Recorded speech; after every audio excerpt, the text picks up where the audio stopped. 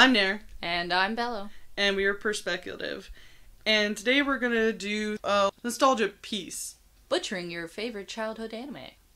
Today we're going to do it on Oh My Goddess. And just say what we kind of remember. It's mostly going to be my memories that are very hazy because I haven't seen it since I've been an adult. And it's been a very long time.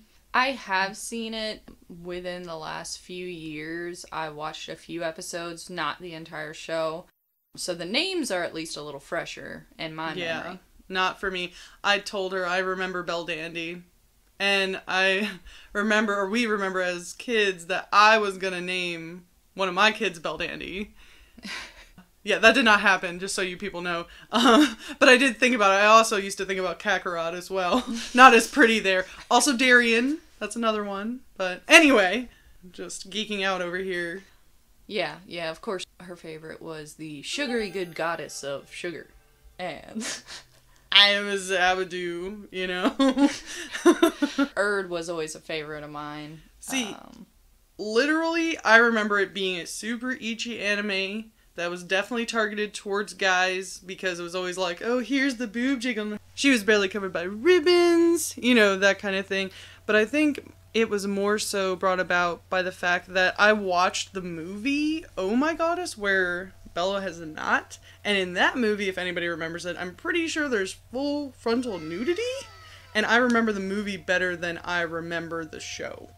Yeah, for me, I don't remember it being targeted towards men or ecchi or really any of that. I mean, I know there's like the obligatory swimsuit scene and, of course, Erd's bosomy, voluptuous outfits and stuff. But everybody had like gaboom outfits. No, Belle Dandy didn't. She was like super modest, and the little sister, Scold. She had the little skirts and stuff, but there was never... I don't remember there being anything, like, sexualized about her. The main thing I remember about her is two things. One, her coming up through his bath with a giant hammer while he is naked, calling him a pervert, and bashing him. And then her being like, oh my god, sis, you don't have to, like, stay here with him. He's disgusting. Come on, let's go home. You're so much better than this. Ew. Basically like that. Being a little sister, and she loves her sister, and she doesn't know this dude. So she's just trying to convince her against her sister's values to go back home to heaven, So why don't you, since you have less memory of it, summarize the show in your memories view, and I'll try to remember if you're right. Well, all I remember is that he's trying to call up to get some Chinese food or something, and he accidentally calls heaven. So a goddess comes down to see what's up, and it's Belle Dandy, and he doesn't believe that she is who she says she is. Big surprise. And so he's like, you know what? You be my girlfriend. And she's like, okay. And that's kind of where it goes from there. And then it's her sisters coming back and being like, hey sis, come home. This is stupid. Don't listen to him. You don't have to stay here. And she's like, no, this is what he wished for. I'm obeying the wish. I'm sticking with it. Yeah. And I think she kind of grows in affection. Obviously, he falls in love with her. I mean, come on. Duh. Literal goddess. Literally perfect. Well, and the bazooms, and he's a dude who's alone. She's like flat-chested. I remember her being very full-chested. No. She was in his little daydreams with her little ribbons barely covering her nether regions and other things. Again, pretty sure you remember in the movie. And I remember there being when her angel, which isn't actually her, but it's like her angel comes out of her back. I don't remember that at all. She, like, clouds, maybe ribbons around her or whatever, but she's... No, it was definitely him daydreaming. Yeah, no, it wasn't that. No.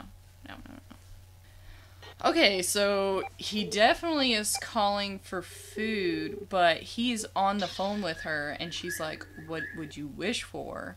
And then while she's talking, I feel like he dozes off or whatever, and is like, she's so nice.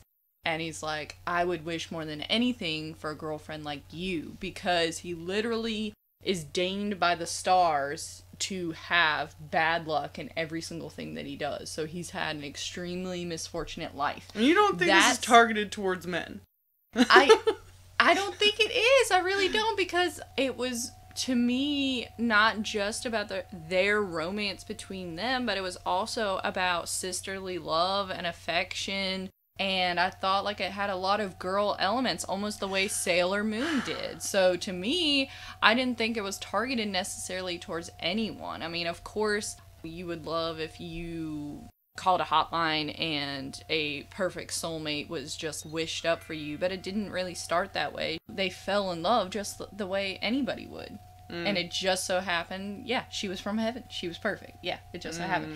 And yes, he was an average, everyday guy who had no money and rode a moped or a motorbike.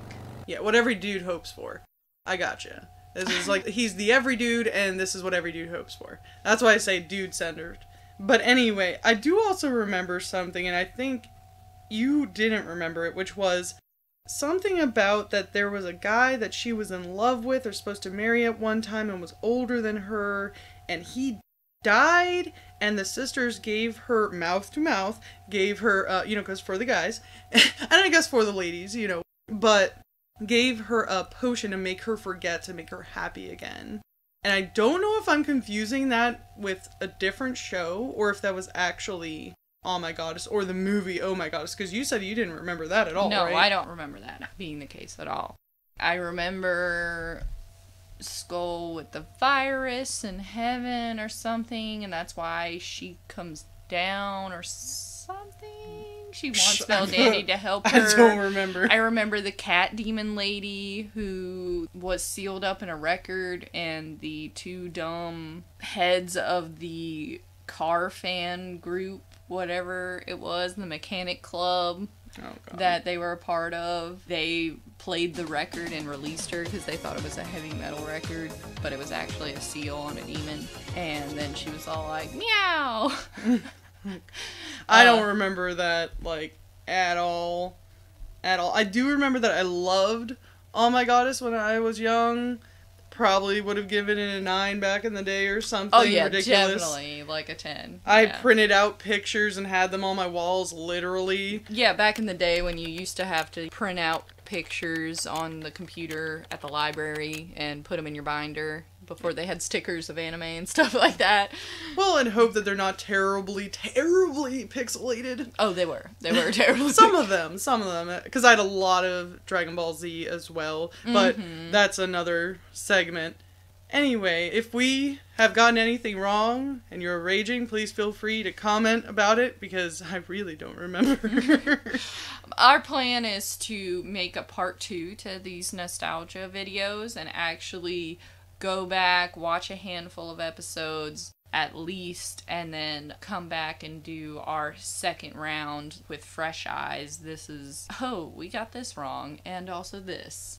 But sure as the heck didn't remember that. Yeah, that exactly. Kind of and it is not just for the guys. So she says. We'll see. We'll see. Alright, folks. We'll see you later.